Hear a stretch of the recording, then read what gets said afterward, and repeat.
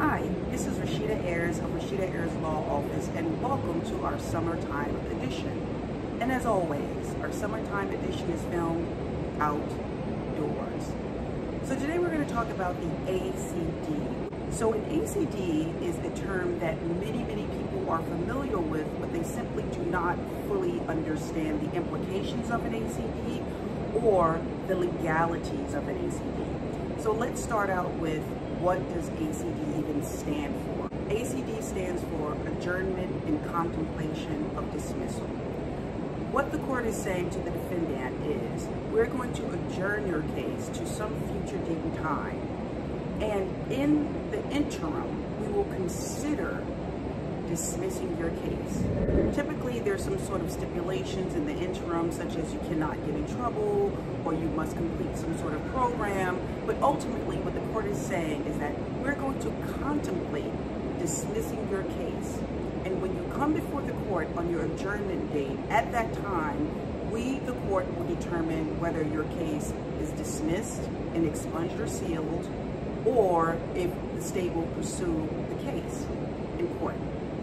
That's what it means. Now, ACD is typically reserved for non-violent offenders. Also, it's typically reserved for those who have never been in trouble with the law before. So this is their first time being brought to court for any sort of alleged criminal act or violation. So those are usually the two bottom requirements in order for the state to offer a defendant an ACD. First-time offender, non-violent offender.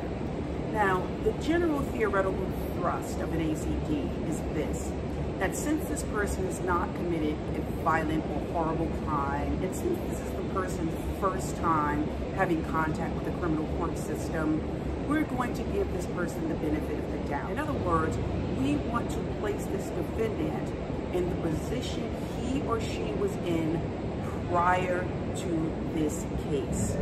That is in theory. And I say that because there are still some exceptions to that general theoretical thrust. For example, most law schools still want to know about that prior contact with the criminal justice system. In fact, the application itself is worded in such a way that you cannot get around it. So it will say something to the effect of, have you ever had any involvement with the criminal justice system, even if the case was ACD, even if the case was sealed, even if the case was expunged? We don't care about any of that. We still want to know, right?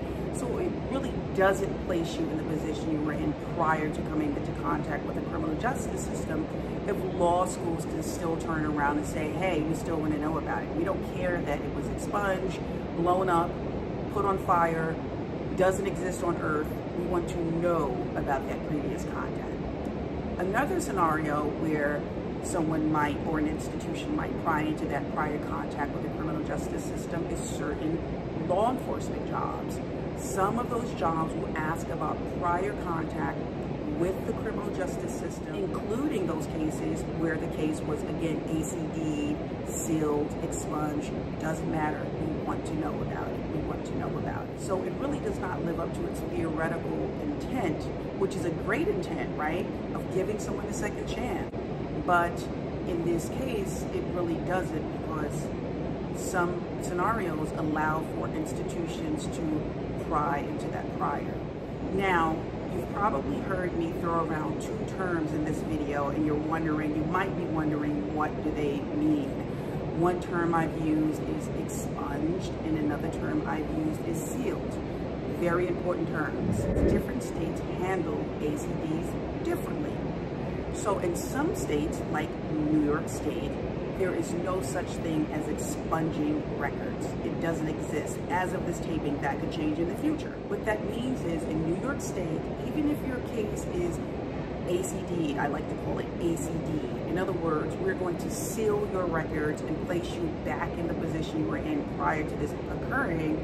It doesn't really get destroyed. It is merely sealed. That means, like in the case of law school or some sort of investigation by law enforcement, it could potentially be unsealed, right? So it's not as permanent as the other term, expungement. Some states offer expungement, and what that means is an absolute permanent deletion of the record. In other words, it doesn't physically exist anymore. And so that's essentially what an ACD means. You always want to get that offer if you are a first-time non-violent offender, because you do want to have some chance to start over and not have this history follow you around everywhere you go. Even better if you live in a state where expungement exists. As always, if you have a legal question and you would like a telephone legal consultation, we are here for you. While our service is not free, it is extraordinarily